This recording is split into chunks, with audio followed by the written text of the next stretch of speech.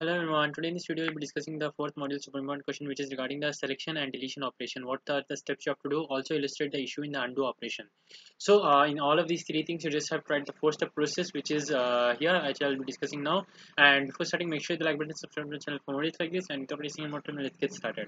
The first step is that the user gives a command through the button click. First the user clicks a button, then it is followed by a mouse command. Okay, first it is the button click, then it is the mouse command to specify what is the item, and then both of them are detected in the view and communicated to the controller. First the view detects it, then it communicates to the controller.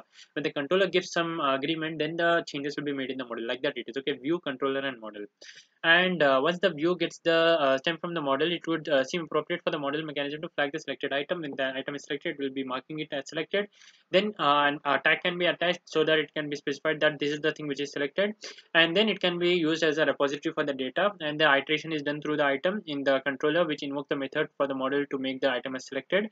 And then finally, in the last step, what you have to do is you have to make the two colors. The black is for the unselected item and the selected item is in red.